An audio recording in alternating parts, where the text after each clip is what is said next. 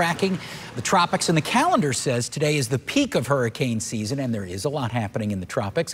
First Alert meteorologist Kate Wenzel here with more on that and what you need to know if you're heading out tonight. Kate.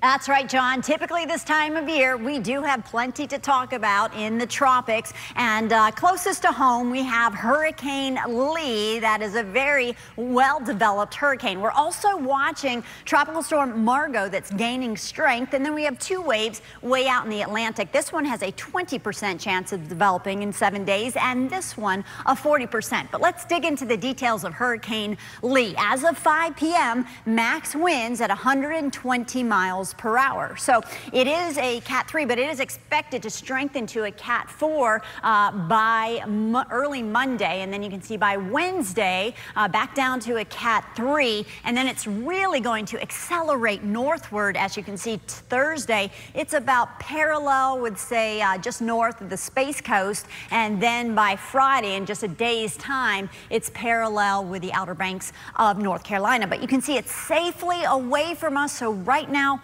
all of the models indicate that it's not going to be a storm for the U.S. The only thing the U.S. will feel is some beach erosion, some dangerous surf and rip currents as well across certain beaches across the Atlantic coast. Now, spaghetti models have this moving towards Halifax in Canada, so we'll have to watch it to see if it makes it all that way up there. Now, Margot is in the middle of the Atlantic, and she's headed just about straight north and expected to stay a Cat 1. So Margot will not impact us.